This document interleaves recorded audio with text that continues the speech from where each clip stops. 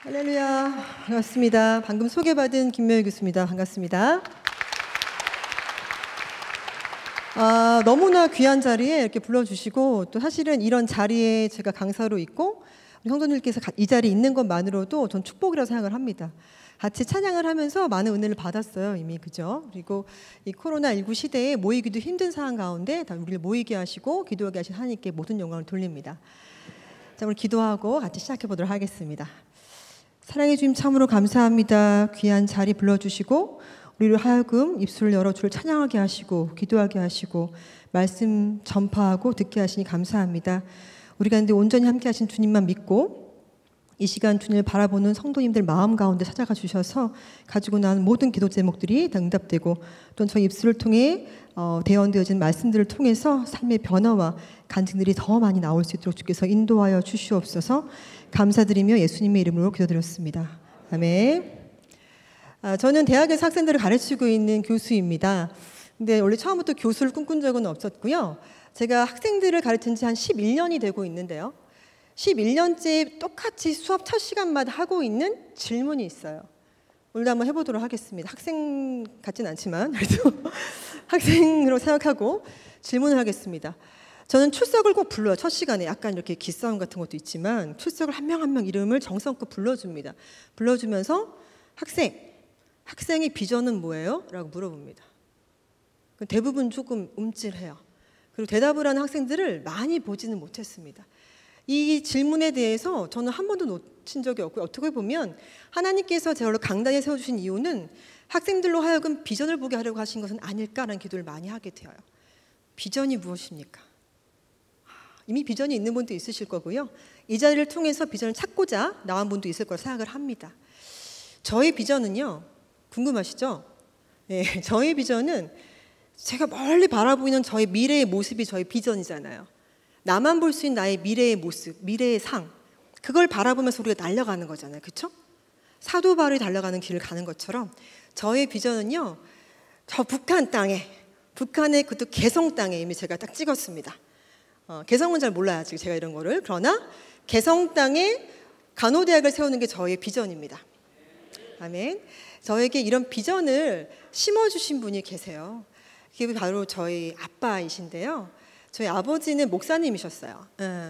저희 아빠 목사님께서는요, 저에게 늘 하셨던 말씀이, 여러분들 혹시 자녀들한테 무슨 말씀 제일 많이 하세요? 지금 질문이 많은 편에 속하는 수업을 방식이 있기 때문에 여러분 지금 곰곰이 생각하는 시간을 드리도록 하겠습니다.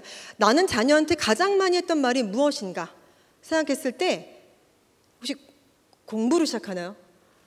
꼭 학생들은 입장에서 보게 되면 공부하려고 딱 앉는 순간 엄마가 공부해라 이렇게 하잖아요. 그렇죠? 그럼 딱 하기 싫어지죠.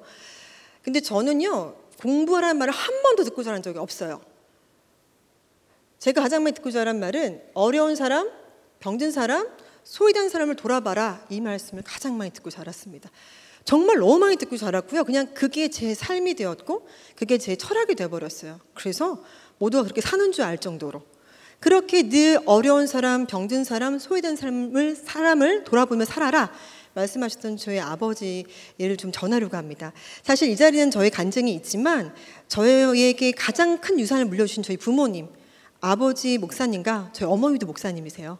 어머님 목사님, 두 부모님이 목사님이신 놀라운 축복의 가정에 둘째 딸로 태어난 사람입니다. 그래서 두 분 목사님의 기도가 어떤 열매를 맺었는지를 보는 시간이 될 수 있을 것 같습니다. 저희 아버지께서는요, 이제 처음부터 신앙생활 하신 분은 아니었고요. 제가 선교사의 꿈도 있고 이렇게 비전을 제시하면서 다니니까 대부분 모태신앙인 줄 아시더라고요. 근데 모태신앙이 아니에요.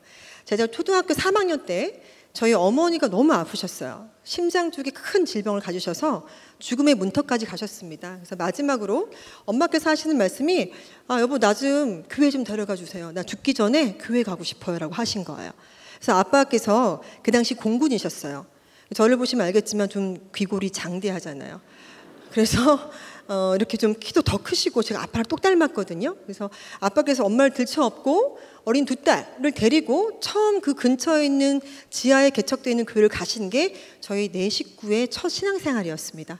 근데 그 엄마를 죽음으로 몰아갔던 그 질병들이 예수를 믿고 나서 고침을 받은 거예요. 그래서 두 분 부모님께서는요, 그 뒤로 정말 죽기까지 하나님만을 바라보고 달려가는 분들이 되셨습니다. 그래서 나라에 엄청나게 충성되었던 군인이었던 아버지께서는 하늘나라의 군사로 살아가기 시작하셨어요. 그래서 아빠께서 그래서 신앙생활을 시작하시고 너무 은혜를 많이 받으시니까 목회를 하겠다. 그래서 나 목사님의 길을 걸어서 목회를 통해서 많은 사람들에게 이 양들을 먹이는 목사가 되겠다고 하셔가지고요. 제가 중학교 때부터 이제 신학대를 다니시면서 하셔가지고 고등학교 때 목사 안수를 받으세요. 그리고 공군이셨는데 이제 사표를 쓰고 나는 이제 목회를 할 거니까 안양에 있는 어떤 지하에 또 교회를 개척합니다.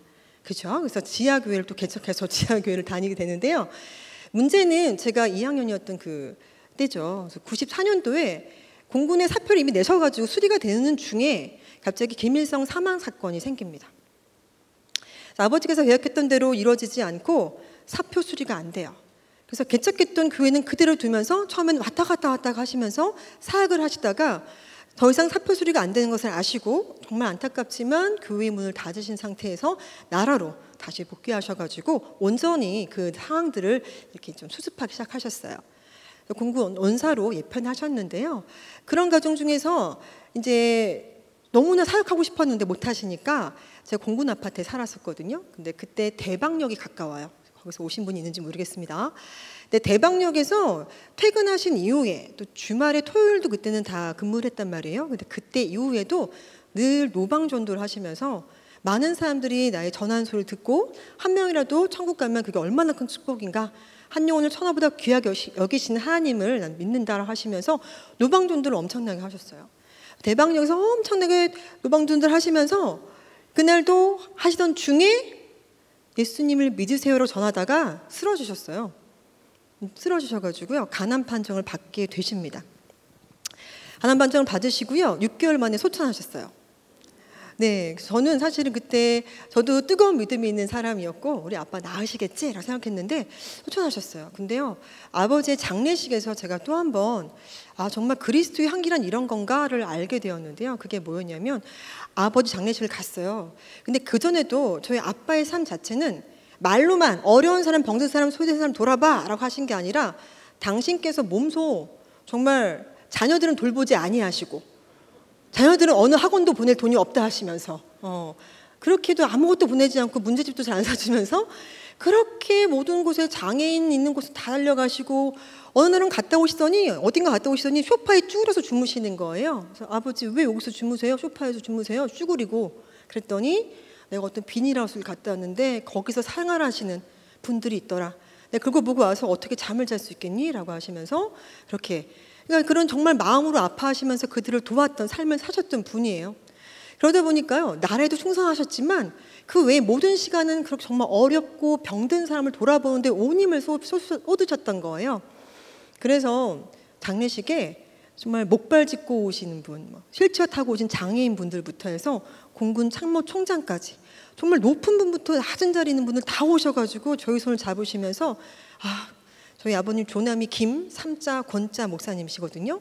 김삼권 목사님께서 우리한테 이런 거 해주셨는데 그런 모든 나왔던 얘기들 하시면서 저희를 위해서 기도해 주시는 거였습니다. 저는 어린 나이였고 대학교 1학년이었거든요. 대학교 1학년이었지만 그때 이런 죽음이 정말 영광스럽다 이런 생각을 하게 되었던 적이 있어요. 온몸으로 그리스도의 향기를 나타내는 삶을 사셨던 분이 저희 아버지라는 게 너무 감사하고 사실 그 얘기를 제가 이 시간에 하지 않으면 아무도 모르고 그냥 지나가는 이야기잖아요. 20년 전에 그 이야기를 20년 후에 당신의 딸이 이 자리에 서서 당신의 타협했던 것들을 전할 거라고 생각하셨을까요? 그것이 바로 비전이라고 생각을 합니다. 저는. 왜냐하면 어렵고 병든 사람을 돌보기 위해서 자녀들한테 아까 농담이 아니라 해주신 게 별로 없어요. 아무것도 없으시고요. 저는 제일 다니고 싶었던 게 사실 피아노 학원이었어요. 왜냐하면 지금 피아노 잘 치게 생겼잖아요. 그리고 또 목사님이 두 분이시니까 개척할 때마다 반주자가 늘 필요한데 제가 반주자로 한 20년 살았던 사람인 것 같습니다. 근데 학원을 안 보내주시는 거예요. 다른 사람 돕느라고 돈이 없다고 하시면서. 근데 어느 날 가정집에서 하는 피아노 학원을 다니게 되었어요. 초등학교 3학년 때. 다니게 되었는데 이유가 언니를 보내면 동생도 같이 받아주겠다. 1+1. 그래가지고 제가 같이 가서 1년을 배웠는데 너무 잘 쳐가지고요. 피아노 반주자로 막 열심히 섬길 수 있는 이렇게 되었습니다. 그런 삶을 사셨는데요. 어느 날 가서 보니까 어떤 어려운 교회에 가서 반주자분이 저를 오더니 감사 인사를 하는 거예요. 아버지 김상훈 목사님 덕분에 학원 잘 다니고 있어요. 그래서 혹시 저의 간증을 듣는 미자리 교회의 우리 목사님 자녀분들은요, 제 간증을 끝까지 잘 들었으면 좋겠어요. 아버지 어머니가 자녀들을 보다 자신들의 양들을 더 사랑했을 때 어떤 결과가 나온지를 제가 오늘 보여드리려고 합니다. 내 이웃을 내 자신같이 사랑하라. 그리고 오늘 본문 말씀처럼 마음을 다하고 목숨을 다하고 힘을 다하고 뜻을 다해서 하나님을 사랑하고 이웃을 사랑하라. 이 말씀을 좀 수도 없이 읽었겠지만 그 말씀을 생활로 실천하는 것은 정말 쉽지 않은 일이라는 것을 우리가 모두 다 알고 있을 것 같아요. 저는 원래 꿈은요, 교수도 아니었고 아까 IMRN의 대표라고 소개 받았는데 그런 CEO도 아니었습니다. 저의 원래 꿈은요, 아프리카 선교사였어요. 지금 보이는 사진을 제가 한 장 띄워드릴 건데요. 이 사진을 보시면서 여러분 어떤 생각이 드세요? 사실 여기 사진 속의 아이를 제가 처음 본 순간 내가 저 아프리카를 가야겠다고 생각했던 게 초등학교 4학년 때입니다. 저도 엄마 아빠를 따라서 교회를 다니면서 부흥회 시대에 막 부흥회를 참석하고 하면서 은혜를 받은 초등학생 아이였어요. 그래서 그때 지금은 TV지만 그땐 텔레비전이죠. 이렇게 돌려서 보는 그 텔레비전에 저 사진과 아이가 나오는데 지금 이 아이는 좀 깨끗한 편이고요. 그 당시 제가 봤던 이 기아에 굶주렸던 아이는 콧물이 막 흐르고 파리가 붙어 있어요. 근데 손으로 이렇게 한번 할 힘도 없는 것 같았어요. 이렇게 가만히 있길래 초등학교 4학년이었던 저는 그것을 보면서 저기를 가야겠어. 내가 가서 내가 세수를 시켜줘야겠다. 딱 그 한마음이었어요. 그 초등학생. 그래서 선교사가 돼서 저기 가서 세수를 시켜주는 사람이 돼야겠어. 그렇게 생각을 한 겁니다. 그리고 세수를 시켜주기만 하고 오면 좀 그러니까 간호학과 괜찮다. 간호사가 돼서 좀 돌보기도 하고 이렇게 해가지고 하면 어떨까 해가지고 아버지께 말씀을 드려요. 아빠, 저는요 이제 아프리카 선교사가 되기로 결심을 했어요. 그래서 아프리카에 저는 가겠습니다. 이렇게 얘기를 했어요. 저희 아빠 목사님께서 그 말씀을 딱 들으시더니요, 얼마나 좀 어떻게 생각하세요, 여러분? 여러분의 어린 딸이 갑자기 오더니 아빠, 저는요 다 됐고요, 아프리카 할게요. 저 세수 좀 시켜줘야겠습니다. 이렇게 할 때, 야 들어가 공부나 해, 막 이렇게 하실 거예요? 뭐래니 얘가 이렇게 하실 겁니까? 근데 저희 아빠 목사님께서 어떻게 하셨냐면요, 너무나 귀하다. 내가 아빠로서 너한테 해줄 수 있는 것이 많이 없지만 축복 기도해 줄게. 일로 와, 무릎 꿇어라. 기도해 줄게. 머리에 손 얹고 내가 너를 안수해 줄게. 내가 목사니까 안수기도 해줄게 하더니, 저는 그 장면을 지금 20년이 지나도 잊은 적이 한 번도 없어요. 저희 집에 조르고 졸라 샀던 중고 피아노가 한 대 있었는데 그 피아노 앞에 무릎을 딱 꿇었습니다. 아빠께서 그 앞에서 오늘의 손을 딱 얹으시더니 엄청난 축복 기도를 하시는 거예요. 주님, 이 딸을 기억하시고 세계 속에 크게 쓰임받는 여종이 되어서 곳곳을 다니며 주님을 전하고서 들으면서 점점 너무 커진다 생각을 했지만 그때는 이제 너무 어린 딸이 있고 저는 어쨌든 저기 아프리카 가는 거니까 세계를 가긴 가죠 하면서 아멘 아멘 하면서 기도하는데 눈물로 어려운 자, 병든 자, 소외된 자를 돌아보는 삶을 살게 주시옵소서, 축복해 주시옵소서, 계속 축복 기도해 주시는 거예요. 부모의 축복의 기도가 얼마나 귀한지 모르겠습니다, 여러분. 여러분들이 자녀들한테 돈 줄게, 이거 줄게, 건물 줄게, 이것보다 더 귀한 건 그래, 너의 꿈은 정말 귀하다, 축복해 줄게, 기도해 줄게. 이게 얼마나 귀한지 모르겠어요. 이거는 할 수 있잖아요, 우리가. 그렇죠? 축복 기도. 그리고 또 한 가지, 초등학교 4학년 아이들의 꿈을 무시하지 마세요. 그 아이들이 내뱉는 그 꿈을 그렇구나, 기도해 봤니? 그래, 정말 귀한 꿈이다라고 인정해 주시길 좀 바라겠습니다. 그리고 저희 그 축복 기도를 우리 김삼건 목사님께서 돌아가신 다음에요, 또 놀라운 일이 발생을 했어요. 어떤 거였냐면요, 아버지의 유품을 엄마와 저와 언니가 눈물 흘리면서 정리를 하는데요, 수첩이 하나 나왔어요. 수첩을 열어봤습니다. 아버지께서 막 써놓은 것들이 많은데 수첩에 너무 많았어요. 세기도 힘들 정도로 어느 장애인 쪽에는 한 달에 2만 원, 어디 비닐하우스는 어디다가 2만 원, 저기 미자리 교회에 있는 어디 목사님 댁 그쪽 교회는 만 원, 3만 원, 2만 원 쭉쭉쭉쭉 써가지고 한 20 몇 군데 이상을 막 써놓으신 거예요. 생각이 났어요. 명혜야, 어딘가를 도울 때 한 군데 크게 딱 돕는 것도 참 좋지만 어려운 분들은 매달 얼마씩 조금이라도 계속 지속적으로 돕는 것이 정말 중요하다. 그 말씀을 하셨어요. 한 번 딱 가서 뭔가 딱 주는 것도 정말 은혜롭고 좋지만 매번 아무도 가지 않는 곳을 꾸준히 찾아가는 게 정말 중요해 라고 말씀하셨습니다. 이 품을 보면서요, 제가 이런 삶이 그리스도의 향기를 나타내는 삶이구나. 그리고 이분이 나의 아버지구나. 이 생각을 하니까 사실 지금도 너무나 감사한 건 그거 하나예요. 저한테 물려준 재산은 10원 한 장도 없지만 가장 큰 믿음의 우선을 주신 것이 아닌가. 저는 정말 축복받은 사람이다 생각을 합니다. 저희 엄마께서는 아빠 돌아가시면서요, 아빠 임종을 지켜보셨는데요, 아버지께서 마지막에 이제 간암이니까 얼마나 많이 야위셨겠어요. 거의 누워만 계셨는데 마지막에 이렇게 뭔가를 보시면서 주여 주여 일어나다가 툭 떨어지셨대요. 그래서 저한테 그런 회상을 하실 때마다 야, 명혜야, 너희 아버지는 예수님 같은 분이었다 라고 말씀하세요. 이게 부부간에 할 수 있는 얘기입니까? 웃으시는 분들은 아실 겁니다. 예수님 같은 분이었다라는 그 어머니 말씀에 맞아요 엄마, 아빠 예수님 같은 분이었어요. 죽기까지 정말 그렇게 살다 가신 분이었어요 라고 같이 고백할 수 있었던 그런 가정이었던 거로 기억을 합니다. 아까 같은 사진을 보면서 아프리카 선교사의 꿈을 안고 강호대학에 진학을 했습니다. 진학한 이후에 저의 대상 국가가 바뀌는 사건이 발생을 해요. 그게 뭐냐면 의료인이 되면 이제 저는 대학생 선교회 아가페에서 훈련을 받았는데요. 2년에 한 번씩 의료 선교대회를 크게 엽니다. 모든 대회 훈련에 빠진 적이 없어요. 저는요. 훈련이 너무너무 귀했기 때문에 다 받았는데요. 의료 선교대회를 참석을 했습니다. 그때 대학교 1학년 가을이었어요. 가서 이렇게 같이 모여 앉았는데요. 어떤 강사 목사님께서 북한에 대해서 얘기하겠다는 거예요. 그래서 북한 좀 새롭다. 들어봐야겠다라고 앞자리에 앉았습니다. 원래 앞자리에 앉는 분들이 조금 장학생, 열심히 듣겠다는 의지가 있는 분들이시죠. 앞자리에 앉았어요. 저도 앉아가지고 듣다 보니까 목사님께서 이런 질문을 하셨어요. 혹시 학생들 여러분, 이 땅에 굶어 죽는 나라는 정말 많은데요, 얼어 죽는 나라, 굶어 죽으면서 얼어 죽는 나라를 아십니까? 라고 물으셨어요. 그 목사님은 미국 식민권자가 있으셔갖고 한국인이었지만 왔다 갔다 하시면 북한을 들어가셨던 분인데요. 그런 질문 던지는데 저는 순간 정말 전율이 흘렀어요. 그러면서 여러분, 굶어 죽는 나라 많은데요, 굶어 죽고 얼어 죽는 나라가 바로 우리 민족 북한입니다 라고 하시는 거예요. 그럼 북한의 모든 실상을 막 말씀하십니다. 실상을 말씀하시는 거예요. 지금 사진도 하나 보여드릴 건데요, 요거 지금 사진이 보이시죠? 우리 아이가 정맥 주사라는 걸 맞고 있는 중이에요. 어떤 이유인지 모르겠으나 열이 나는지 무슨 문제가 있는지. 자, 저기 위쪽에 초록색깔 병이 무엇일까요? 무엇일까요? 질문이 많죠. 저 초록색 병이 보이십니까? 저 초록색깔 병이 바로 맥주병 수액이에요.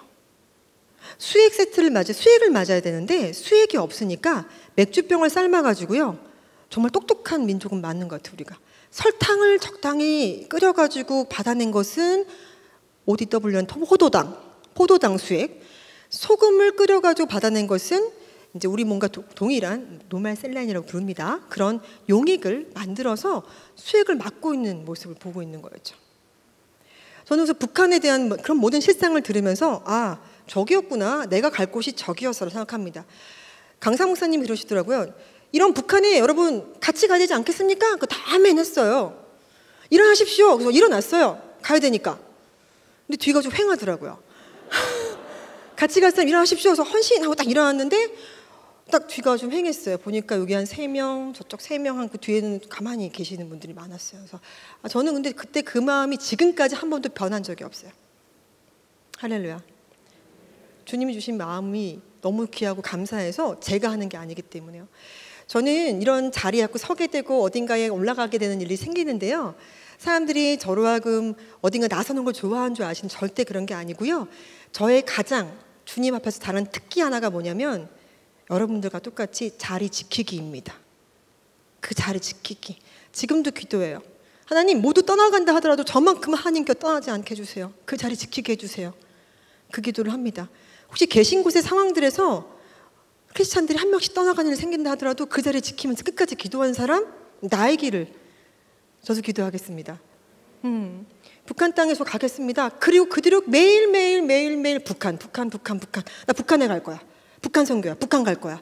사람들이 그때 어떻게 봤을까요? 저를. 지금은 그래도 조금 낫지만 이렇게 북한 하고 다녔던 제가요, 그 뒤로는 이제 북한에 가면 뭘 할 수 있을까를 고민하면서 계속 계획을 세웁니다. 난 강호사가 돼서 아마 들어가가지고 한 명 한 명 만나서 이렇게 약을 발라줄까 막 생각을 합니다. 그러면서 제가 이제 첫 대학 졸업하고 직장을 가게 됐는데요. 그때 여러분들의 계획과 하나님의 계획이 다를 때 우리 안에 아까 찬양했지만 실수하지 않은 분이심을 믿으십니까? 믿어야 됨을 제가 지금 말씀드릴게요. 제가요, 병원에 처음 발령받고서 이제 지망을 하래요. 지망. 어디 가고 싶니? 쓰는 게 있었어요. 1지망, 2지망, 3지망. 여러분도 가고 싶은 데 쓰는 적 있잖아요. 대학 가고 싶은 대학 쓰는 거 있잖아요. 쓰는 건 우리 마음이니까. 그래서 지망을 쓰라서 썼으면 1지망, 수술실. 왜? 난 크리스찬이라서 주의를 지키고 싶었어요. 수술실. 2지망, 정형외과. 딱 보셔도 약간 터프하잖아요. 정형외과랑 어울리지 않습니까? 딱 팔 떨리셨나? 딱 꾸미시고 묶으시고 딱 이렇게 하시는 거. 그래서 정형외과가 너무 잘 맞고 내과 환자들을 보는 게 아픔이 있었어요. 아빠 때문에. 3번 이렇게 적었습니다. 정중하게 적었습니다. 3번. 중환자실을 제외한 어디든 가겠습니다. 마침표. 왜냐하면 아빠, 저희 목사님께서, 김상 목사님께서 간암이셨는데 너무 야인 모습으로 돌아가셨기 때문에 제가 눈물이 나서 사실은 성인간호학 시험보다 운 적도 많아요. 생각이 나가지고. 그래서 감당이 안 되겠더라고요. 중환자실 가면 내가 감당할 수 있을까? 그래서 정중하게 병원에다가 3지망, 중환자실만 아니면 어디든 가겠습니다. 마침표 딱 찍었더니 어디 갔을까요? 네, 맞았습니다. 바로 저를 중환자실로 발령을 내주었습니다. 자, 하나님 실수하신 걸까요?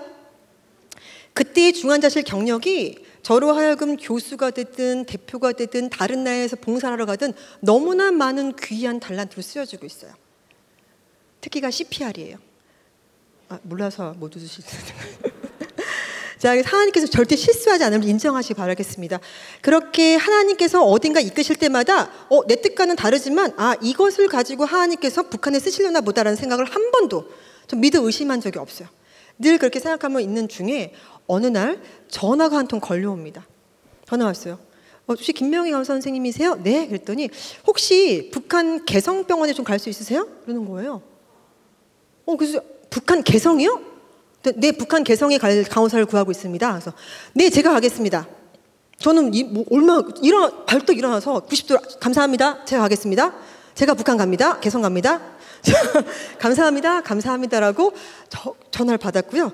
그때 전화를 걸었던 분이 여기 같이 와 계시기도 한데 간다고 하고 끊고 보니까 북한에 가서 사는 건지 왔다 갔다 하는 건지 모르겠고 뒤에 보니까 딸들이 놀고 있어요. 6살, 3살 애들도 막 있고 이게 어떻게 된 건가 싶었는데 나중에 알고 보니까 이제 일주일에 한 번씩 또는 한 달에 2번 이상 정기적으로 개성병원에 개성공단이 만들어졌던 해예요. 2008년 개성병원 만들어지고 그 공단에 많은 근로자들이 이제 다치거나 상처가 생길 수 있으니까 이제 의료진을 파견하는 부분들 때문에 제가 들어가서 그쪽에 있는 이제 북측의 간호동무들을 가르치고 함께 이제 하는 그런 일들을 하는 그런 포지션이었어요. 자리였습니다. 그래서 감사하게 갔는데요. 저한테 어떻게 전화가 왔을까 궁금했는데 다음에 전화가 한 번 더 왔어요. 저희 선배 전화가 명희야 미안해. 그래서 왜요? 그랬더니 나보고 북한에 가러 전화를 했길래 김명희한테 전화하세요. 하고 끊었다는 거예요. 그래서 제가 그랬어요. 너무 감사해요.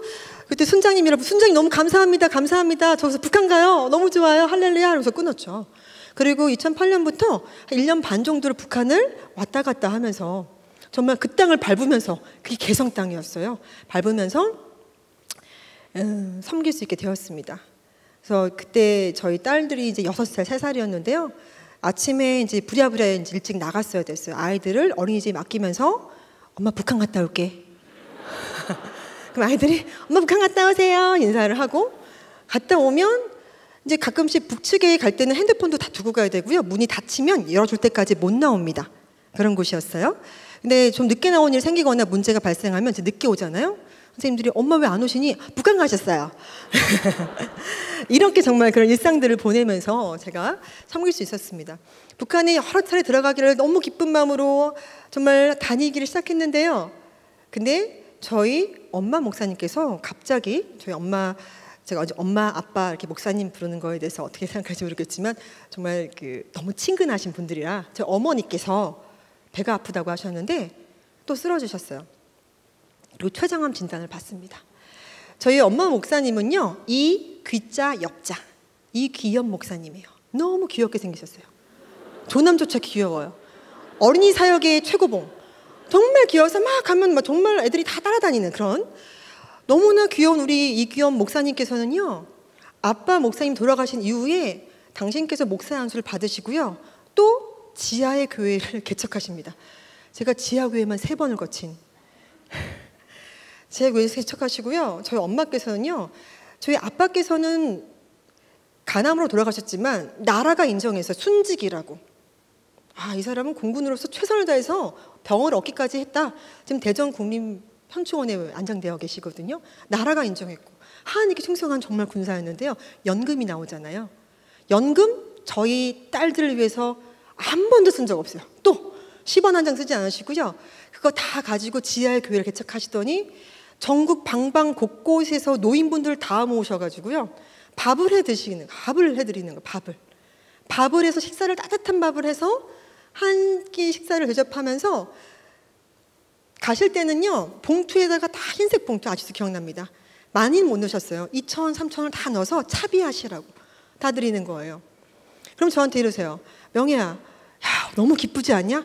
천국 가실 날이 얼마 남지 않은 우리 노인분들이, 어르신들이 오셔서 이렇게 하나님 찬양하고 예수님 영접하고 이거 얼마나 천국 장치가 열렸다 막 신나서 하신 거예요. 죽기까지 하신 거예요. 췌장암에 걸리기까지. 지하에서 나오지도 못하고 그렇게 사신 삶을 사신 분이 저희 엄마 이기현 목사님이십니다. 두 목사님의 삶이 참 대단하죠. 그러면서 자녀들 위해서는 기도만 하셨어요. 기도만. 전 받은 게 없어요. 기도 외에는 정말 다른 이유가 없다는 말씀 저는 철저히 믿는 게, 우리 부모님들이 한 번도 저의 하나님이 되신 적이 없어요. 내가 해결해 줄게. 너 뭐 필요하니? 엄마가 해줄게. 그거 얼마면 돼? 이거 한 번도 한 적 없어요. 엄마 기도할게. 아빠가 기도해 줄게. 기도하면 내 입을 크게 열으래. 하나님 다 채워주신다. 하나님이 채워주신다. 난 없다. 하나님이 채워주신다. 하나님께 구해라. 너의 하나님이다. 너의 아버지다. 나의 아버지다. 크게 열어. 믿음으로 구하면 그래서 무엇이든지 구하라. 쉬지 말고 기도하라. 범사에 계속 이거 말씀으로만 계속 주셨던 두 분이셨습니다. 근데 거의 엄마 목사님께서 쓰러질 때는 사실 저도 사람인지라 너무 속상한 거예요. 아니, 아빠 목사님도 천국 가신 거 할렐루야지만 엄마까지 이렇게 최선을 다해 섬겼는데 쓰러지셔가지고 췌장암으로 돌아가신다고 하는 거는 좀 마음이 아팠잖아요. 그래서 엄마도 많이 야유져 가시는 와중에 저희 집에 모셨어요. 그리고 그때도 개성공단이 들어간 날이었습니다. 대부분 이제 엄마가 아프시면 야 그만 가, 나랑 좀 같이 간호해 이렇게 할 수도 있거나 아니면 딸이 그만둘 수 있는데요. 저는 보고 듣고 자란 게 어려운 자, 병든 자, 소외된 자를 돌아보라, 그 일을 멈추지 않고 하셨던 두 분만 봤기 때문에 너무너무 아파서 이제 정말 기력이 없으신 엄마를 뒤에 두고 그날도 북한에 들어간 날이었어요. 그래서 현관문 앞에서 제가 지금 보시면 알겠지만 앞에도 말했지만 굉장히 키가 좀 큰 편입니다. 기골이 장대하다 보니까 북측에 들어간 순간 다 제 어깨를 못 넘어요, 사람들이. 너무 튀는 거예요. 그래서 조금 너무 이렇게 도드라 보이지 않게 하려고 제가 운동화를 꼭 신고 다녔어요. 운동화끈을 막 묶고 있는데 뒤에서 어머니가 몸을 겨우 일으키시더니 아프신 당신을 두고 북한을 들어가는 딸에게 이렇게 말씀하십니다. 등에 대고요. 명혜야, 너 북한 들어갈 수 있는 거 아빠 기도 때문이다. 너희 아빠가 10년 넘게 기도심 먹고 거기다가 극동방송 통해서 라디오 보내기 계속하셨어. 너 북한 땅 들어갈 수 있는 거 아빠의 기도 때문이야. 네가 가는 거 아니다. 엄마 기도해 줄 테니까 염려 말고 담대하게 갔다 와. 저는 그래서 믿었어요. 내가 북한에 들어가면 그 철창이 쫙 닫혀요. 그럼 북측에서 열어주기 전까지는 못 나옵니다. 그리고 핸드폰 가져갈 수가 없어요. 두고 가야 돼요. 남북 출입국 사무소에다가 두고 올라가야 됩니다. 갔다 오는 동안 우리 엄마 하나님께 지켜주실 거라는 믿음이 있었어요. 정말 담대함으로 갔다 왔습니다. 그리고 제가 북측에 들어가 있는 순간은 엄마가 돌아가시지 않으셨어요.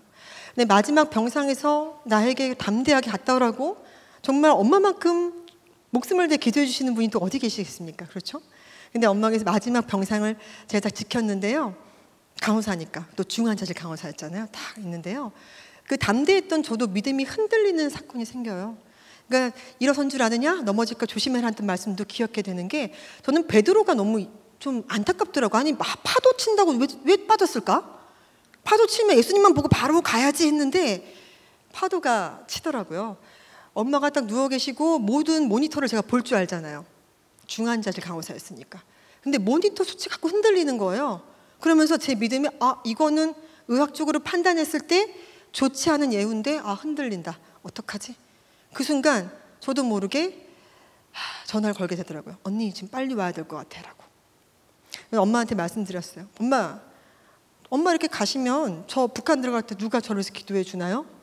너무 슬픈 거예요.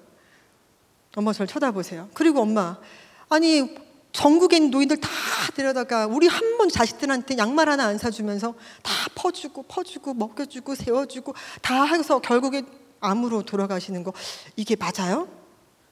엄마 이렇게 사역하신 거 아무도 몰라요. 엄마 누가 알아요? 그 지하교에서 혼자 하신 거 누가 알아요? 아무도 몰라요. 엄마 누가 알아줬어요? 누가 알아요? 엄마께서 저를 보시더니요 탁 치세요. 한마디 하셨어요. 주님은 아시겠지. 이 한마디입니다. 저는 그 엄마의 마지막 말씀, 주님은 아시겠지.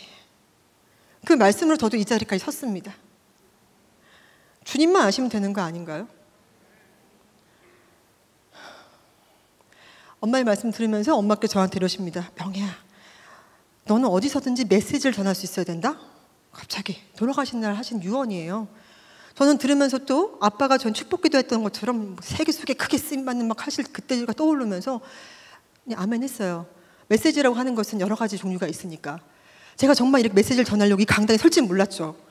근데 엄마께서 그러세요. 넌 어디서든지 예배 드릴 수 있어야 된다.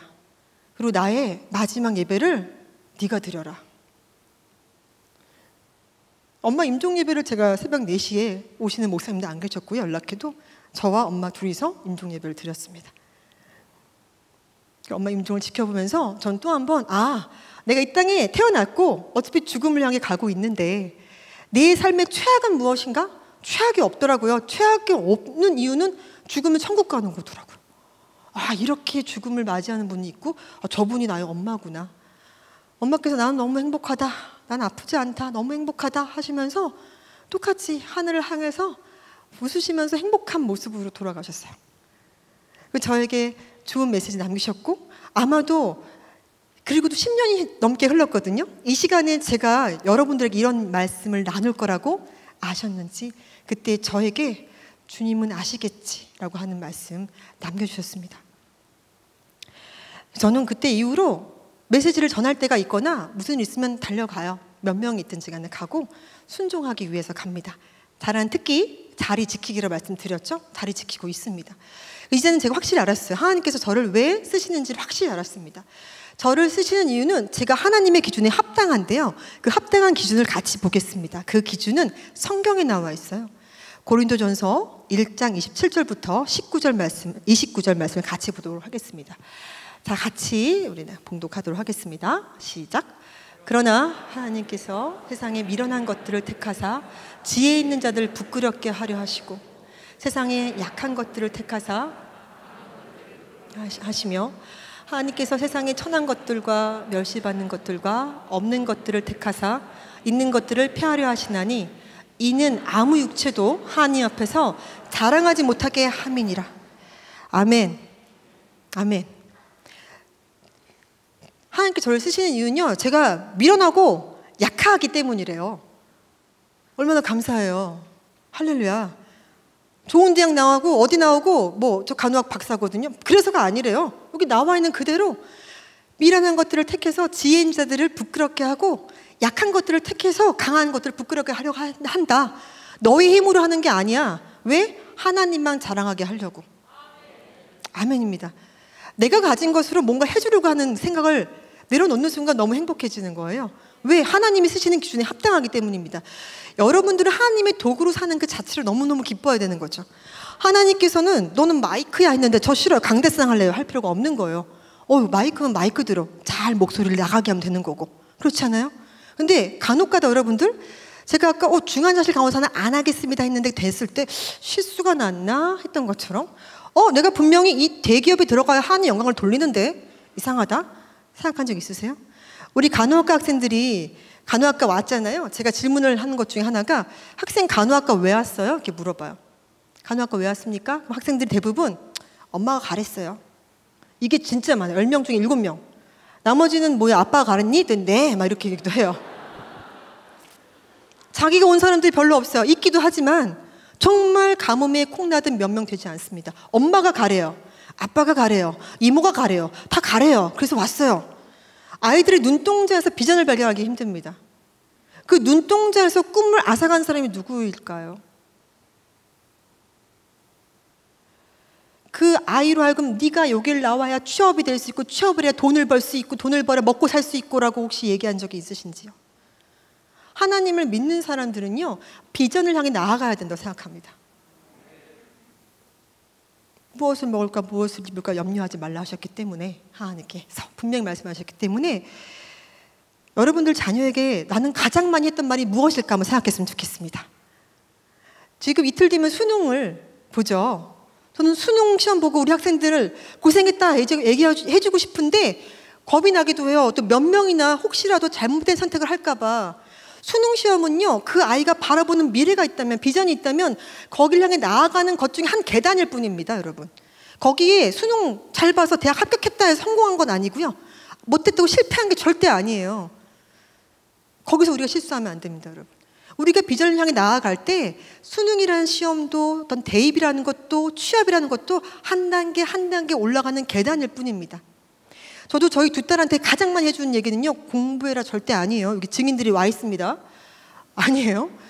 그 6살, 3살 엄마 북한 갔다 오세요 했던 친구들이 지금은 고3, 중3이에요. 오늘 기도회 동역자로 함께 와 있습니다. 그리고 제가요, 아이들한테 늘 했던 얘기 뭐겠습니까? 저한테 새겨있는, 온몸에 새겨있는 말 그대로 해주죠. 주님 보시니까 이따 확인하셔도 괜찮으시고요. 어려운 자, 병든 자, 소외된 자를 돌아보는 삶을 살아라. 이것이 이들의 꿈이에요. 무엇이든지 간에. 직업이 꿈이 될 수 없습니다, 여러분들. 우리 간호학과 학생들은요, 간호학과 오는 순간부터 저는 좋은 병원 취업하고 싶어요. 이게 저의 꿈입니다. 라고 말합니다. 1학년 1학기 교양 필수 과목을 제가 해요. 전 학생이 들어요. 노트 꺼내세요. 다 적으십시오. 앞으로 병원 취업은 꿈이 될 수 없습니다. 적으세요. 라고 합니다. 취업이 꿈이라뇨. 취업되는 순간 꿈은 이루어진 겁니까? 아니라는 거예요, 여러분들. 내가 바라보는 것을 향해 나가는 그 과정 중에 하나입니다.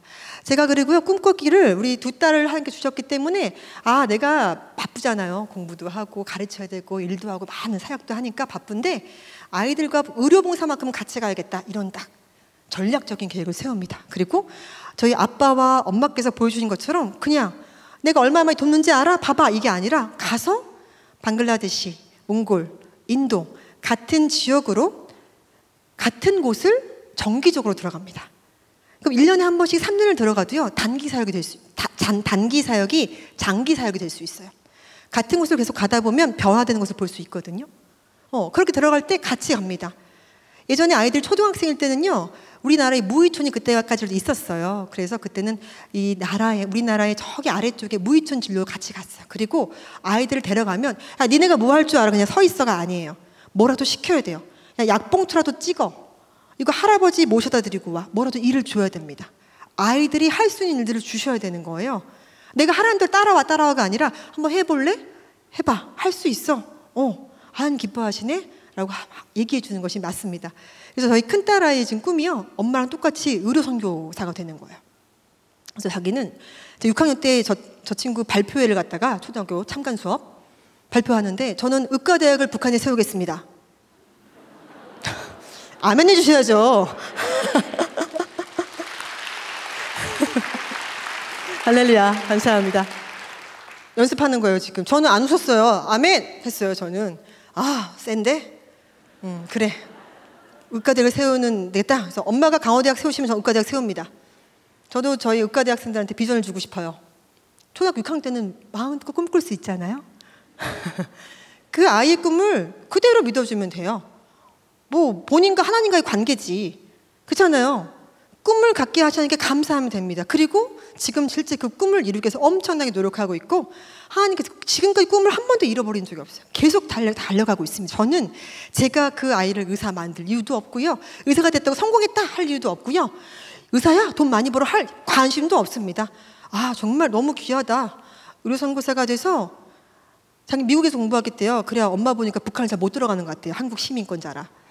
미국 시민권자는 잘 들어가기 쉬울 것 같대요. 전략적입니다. 기도하고 있습니다. 같이 기도해 주셨으면 좋겠고요. 저 둘째, 놀라운 카리스마를 가진 아이가 나왔어요. 이 아이는 처음에는요, 의료봉사 갔을 때 약국에 넣었더니 약을 열심히 싸면서 약사가 되고 싶어요 했었어요. 그래서 아멘 했는데 조금 있다가 공부를 너무 많이 해야 될 것 같아요. 저는 그냥 가서 약을 싸기만 할게요. 약사. 열심히 합니다. 우리 둘째는요, 달란트가 어마어마해요. 막 드럼 치고요, 막 치어리더 하고요, 막 춤 잘 추고요, 막 피아노 엄청 잘 치고요. 너무너무 할 게 많은 거예요. 제가 두 아이가 기억할지 모르겠지만 두 자매가 하는 얘기를 들은 적이 있는데, 이제 둘째가 피아노 막 잘 치니까 나는 피아노 학원 원장할까 봐 막 이렇게 얘기를 했어요. 언니가 그럽니다. 북한 가서 피아노 학원 차리게? 제가 아까도 대기실에 있으면서 너희들은 엄마랑 같이 북한 간다고 하는 게 다 그냥 우러나온 마음에서 우러나온 거니? 당연하죠. 이렇게 얘기하는 거예요. 북한을 가는 이유가 명확해요. 왜? 어려운 자, 병든 자, 소외된 자를 돌아보라는 말씀에 그들도 의지하면서 그들의 꿈을 그대로 인정하고 바라보면 됩니다. 함부로 규정짓지 마시고요, 그들의 꿈을 또 함부로 너 이거 해, 저거 해 하지도 않았으면 좋겠어요. 저도 교육자잖아요. 부탁드리고 싶은 말씀입니다. 아이들이 어떻게 뭘 하고 어떤 시간에 정말 엄마는, 아빠는 널 끝까지 사랑해. 이것이 최고의 우리의 자녀들에게 할 수 있는 최고의 축복이지 않을까 생각합니다.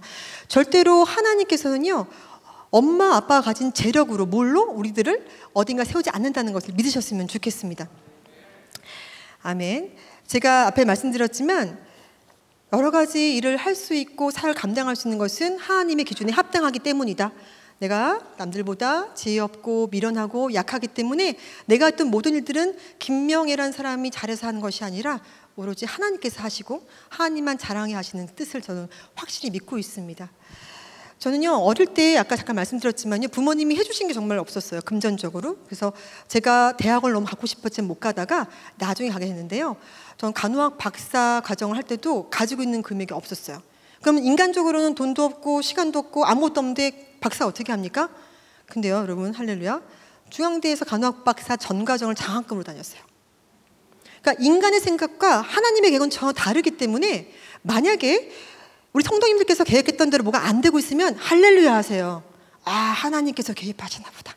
이것이 하나님의 계획이었구나라고 감사로 받으면 잃을 것이 없다고 말씀하셨습니다. 여러분들 믿고 나가셨으면 좋겠습니다.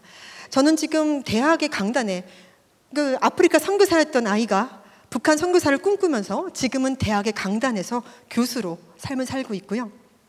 저는 근데 그곳이 제 선교지예요. 그래서 강단에 섰을 땐 이렇게 마음껏 정하지 못해서 조금 마음이 답답했는데 오늘 신나게 내가 나된 것은 오로지 하나님의 은혜입니다 라고 고백하니까 너무 기뻐요. 저희 모든 고백이 여러분의 고백이 되기를 정말로 축복하며 기도합니다. 또 지금 또 IMRN이라고 회사를 설립했는데요, 3년 전에 주식회사 설립한 CEO입니다. 그 이유는 뭐였냐면요, 몽골과 방글라데시, 인도를 다니면서요 교육을 했어요. 간호사들을 교육했는데 갔다 오면 다 잊어버리는 거예요. 아, 뭔가 영상으로 만들어서 남겨줘야겠다. 그래서 간호에 대한 영상을, 실기 영상, 이론 영상을 만들어서 또 만들다 보니까 이렇게 만들다 보면 북측에 먼저 보낼 수도 있겠는데? 이 생각도 드는 거예요. 그래서 저희 회사는 이게 IMRN이 두 가지 뜻인데, 나는 간호사다, IMRN이라는 영어 있습니다. Registered Nurse라고, 면허받은 간호사다라는 뜻도 있지만 다른 또 귀한 뜻이 있어요. International Medical Resource Network, 다시 말하면 국제 전 세계적으로 우리 의료의 인력들을, 간호 인력을 묶어가지고 하나로 묶어가지고 거기를 통해서 하나님의 군사 될 수 있는 간호사들을 모으겠다, 이런 뜻을 가지고 있습니다. 실제로 제가 여기 오기 전에요, 이 다니엘기도회에 나와서 강의할 수 있으십니까? 전화를 받기 전에 기도 제목이 생겼었어요. 하나님, 북측에 강호대학을 세우고 제가 들어갈 때 저와 함께할 기도원의 300용사와 같은 간호사들을 모아주세요. 하나님, 저와 함께할 동역자들 모아주세요 하나님. 기도했는데 여기 함께 기도 제목 나누라고 아마 그런 꿈을 주신 것 같아요. 정말 많은 곳에서 보고 있고 듣고 계시기 때문에 저는 너무 기쁩니다. 오늘 너무 좋습니다.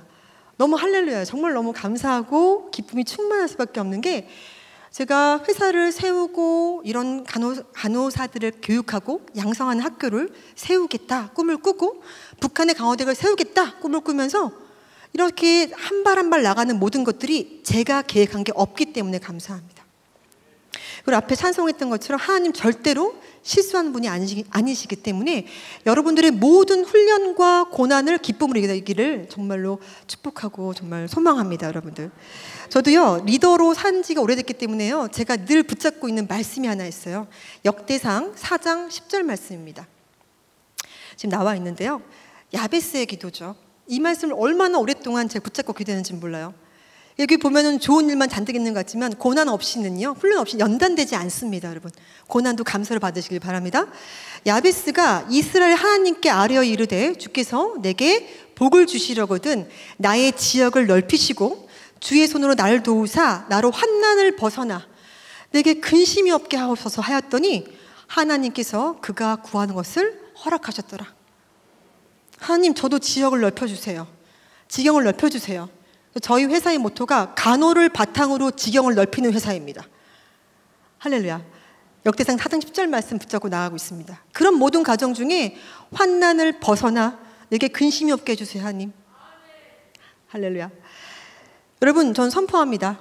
저는요 북한의 간호대학을 세우고요, 기도원의 300인사 같은 간호사를 모아서 그리스도의 심장을 장착한 간호사들과 함께 그 땅에 들어가가지고요, 그 땅 곳곳을 다니며 한 손에는 복음과 한 손에는 간호라고 하는 달란트를 들고 주님을 전하고 싶습니다. 그 꿈을 이루실 주님을 저는 찬양하고 정말로 주님께 모든 영광을 돌립니다. 할렐루야. 감사합니다. 이제 말씀을 마치려고 하는데요, 제가 말씀을 마치면서 꼭 하고 싶었던 이야기가, 이제 어렵고 힘든 목회자 자녀분들이 보고 있을 거라 말씀드렸잖아요. 여기 보니까 많은 교회들이 다 참여하고 있기 때문에 여러분들의 어머니 아버지가 목사님이시고 선교사님이시고 어렵고 힘든 곳을 돕느라 여러분들 돌보지 않는다고 절대 낙심하지 마세요. 여러분들의 천국의 포인트가 쌓여가고 있습니다. 여러분들은 기도하시면 다 이루어지는 거예요. 선포하시기 바랍니다. 여러분의 힘들고 어려운 삶을 살수록, 아니 엄마 아빠가 헌신했지 왜 내가 이렇게 고통당해야 돼 하지 마시고요, 할렐루야 외치시면 됩니다. 그리고 저의 모습이 여러분들에게 큰 희망과 소망이 되었으면 좋겠습니다. 그리고 여러분들께서는요, 여러분 부모님들 많이 계시는데 부모에게만 꿈을 가져라, 비전을 가져라 하지 마시고 부모님들 먼저 꿈과 비전을 가지시길 축복합니다. 그래서 이 땅에 또 마지막으로 이제 리더들이 많잖아요. 근데 이 땅의 모든 리더들이 쓰러지지 않고 천국 가는 그날까지 하나님 잘 섬길 수 있도록 우리가 같이 기도했으면 좋겠습니다. 정말 나보다 나를 더 잘하신 주님, 그 찬양 정말 좋아하는데요, 시편 139편 말씀이죠. 얼마나 감사해요. 하나님께서 나보다 나를 더 잘하신대요. 그러면 됐잖아요. 저보다 더 잘하시니까 알아서 하시는 겁니다. 저는 그걸 믿기만 하면 되는 겁니다. 믿으십니까? 그래서 이 시간 함께 나누는 말씀들 기억하시면서 여러분들 삶 속에서 비전을 발견하고 담대하게 나아가는 하루로 되시기를 바라겠습니다. 모든 말씀 마치겠습니다. 감사합니다.